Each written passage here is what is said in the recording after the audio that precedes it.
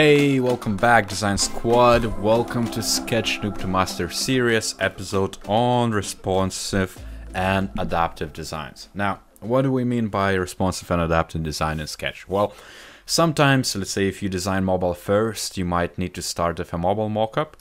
But then let's say if you have to design for iPads, you might need to make a copy or stretch it and make it a bigger size.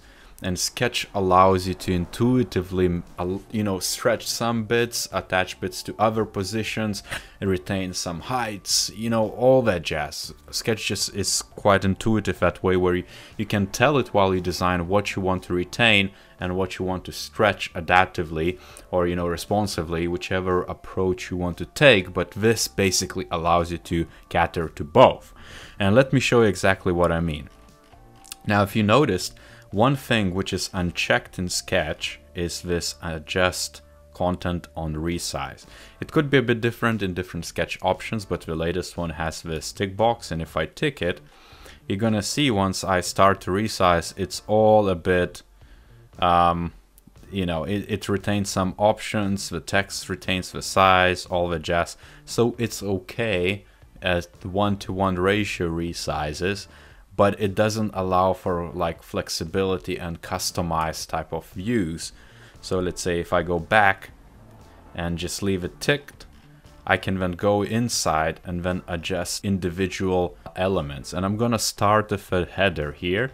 And as you can see, I have this text element, which looks a bit bigger than it should. So let me just adjust it like so, let's say, and put it in the center.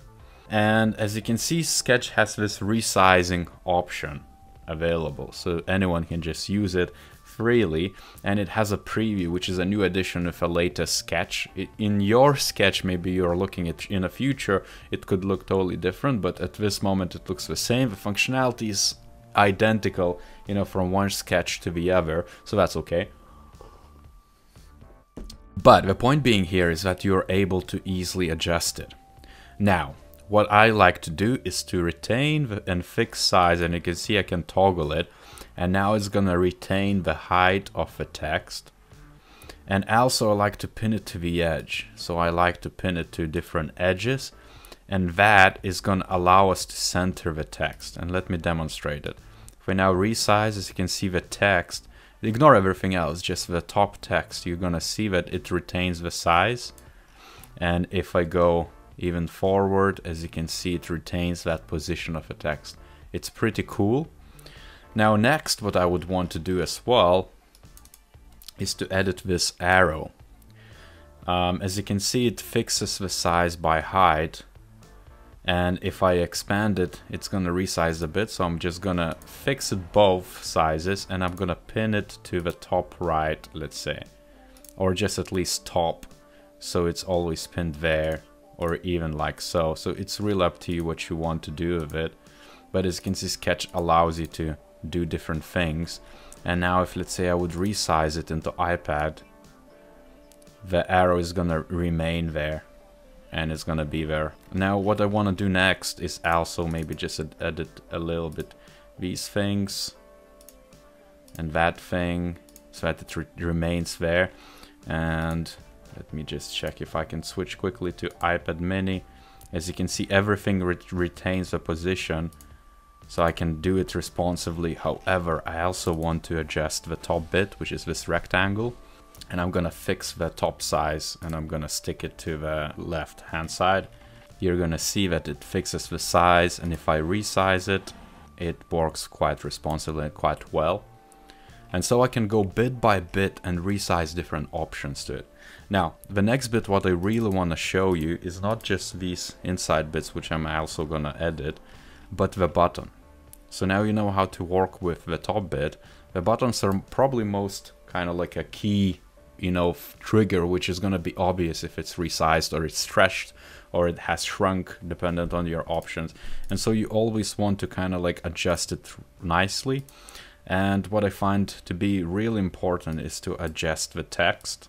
So let's say this is our text and it's in the center of a button. I would go ahead and select text and probably fix the height of a button, of a text field. And I would also put it and pin it into the edges.